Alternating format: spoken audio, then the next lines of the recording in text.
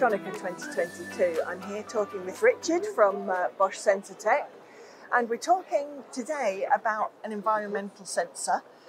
So we were talking about what changes there have been since we were at Electronica last. It's been 4 years. So you're telling me this product's been around for a while, but what's new?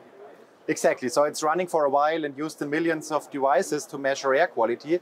But the new thing is you can train the sensor on the specific detection of certain gases. Yeah? So you can, for instance, detect fire gases specifically. You can also detect the smell of coolants specifically. You can detect bad breath or if food gets spoiled. So every customer can train the gas sensor on his specific application by just using our software tools. Yeah. Now, I'm quite fascinated about what these 4 jars are, what's in them. So what have you got going on here? Yeah, so we have different types of drinks here to showcase that the sensor can detect specific gases.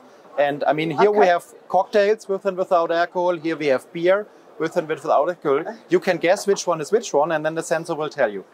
So what do you think? Which one is with alcohol? I'm not allowed to use my nose, my inbuilt sensor. So I'm going to say this one looks a little lighter, so I'm going to say that's the one with alcohol. Okay, that's the one with alcohol, and that's the one without? That's what I think. Okay, then I put the sensor on top. So we have here sensors which are connected via Bluetooth with our phone. And you see here on the screen that the sensor is doing a gas scan. And when the scan has been passed through, you will calculate the result. And you see here the likeliness of what is currently present. We have 4 classes, and you have seen the likeliness for an alcoholic drink significantly increased to 100%. So that's the alcoholic one, that's the non-alcoholic one. Oh, I got it wrong. Can I have another go with this side then? Okay, let's try with the beer. Yeah. So with the beer, now I obviously can't smell it, so I'm going to say... You can try to smell if you like to. I can try to smell it. Just take it up and try. Okay, so let's see. I think this one is the non-alcoholic. I think that one's the non-alcoholic. So what do I need to do? Yeah, just put the sensor on top. Just put the sensor on top. Let's find out. Exactly, and let's see what happened.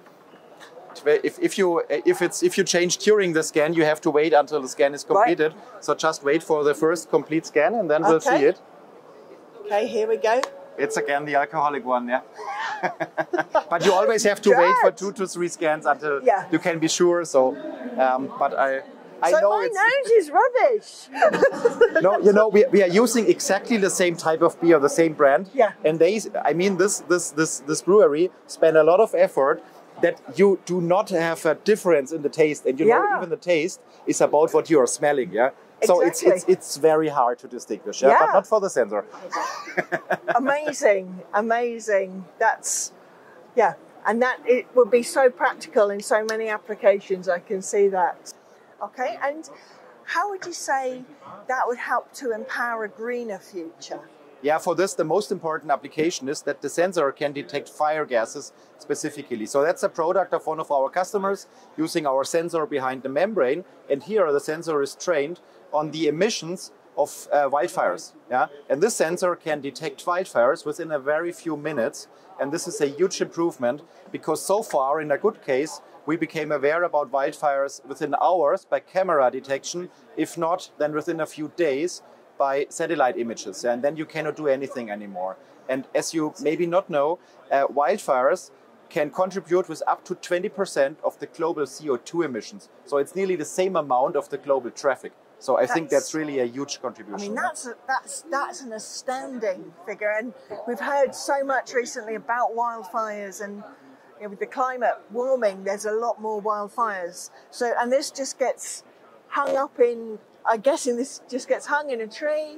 Yep. It's solar powered, so it can just go there and stay there. Absolutely. Until it's needed. That's really amazing. So thank you very much for talking to me today. Now, as I go, what's the one thing that you want me to remember about this application, this topic Yeah, the advice? main thing is, again, take care about the air quality, because you spend 90% of your time in buildings. You spend 8 hours a day in your bedroom, so 1/3 of your lifetime, and air quality impacts whether you feel good or not. Yeah, so take care about your air quality. Thank you very much.